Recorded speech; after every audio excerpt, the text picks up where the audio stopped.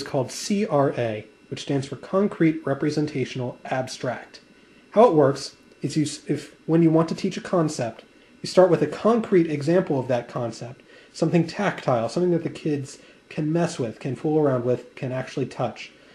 Then you move on to representational, which is a pictorial representation of the concrete thing you just used.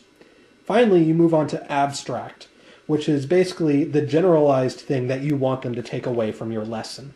Today we're going to use CRA in binomial expansion, and to do that, we're going to start with our concrete step of algebra tiles. Now, these are our algebra tiles here. The big one we'll call having an area of x by x. The skinny one has an area of 1 by x, and the small one has an area of 1 by 1.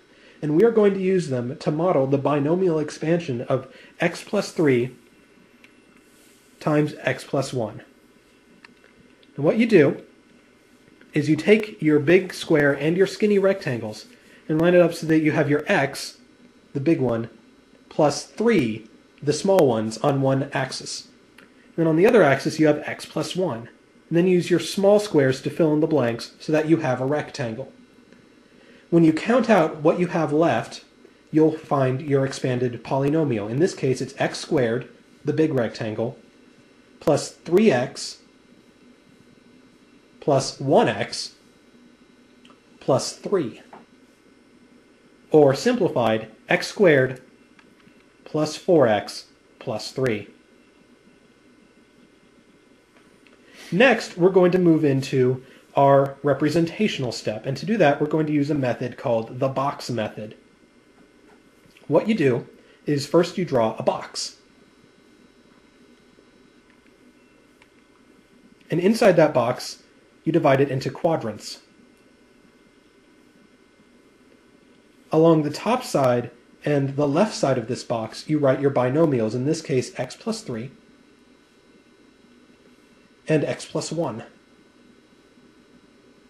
Now you can see how this is a pictorial representation of what we just did. The x by x box represents the x squared algebra tile that we just used. The x by 3 and x by 1 boxes represent the skinny rectangles, and the 3 by 1 box represents the small squares. What we do is we multiply the different parts of the binomial and put them in these boxes. So first you have x times x, or x squared. Then 3 times x, or 3x. Then 1 times x, or 1x. And finally 3 times 1, or 3.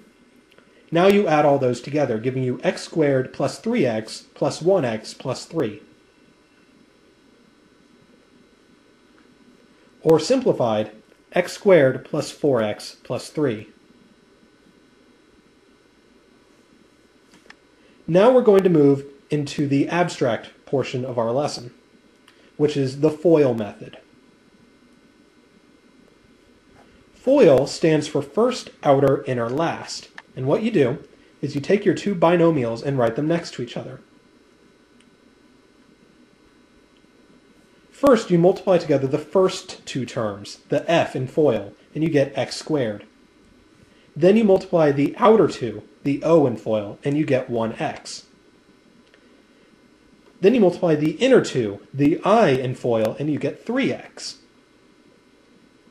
Then you multiply the last two, the L in FOIL, and you get 3. When you add all these together, you get x squared plus 1x plus 3x plus 3, or simplified, x squared plus 4x plus 3. And that is the abstract way of doing binomial expansion, and that is the way that you would probably want your that is the thing you'd probably want your students to take away from this lesson.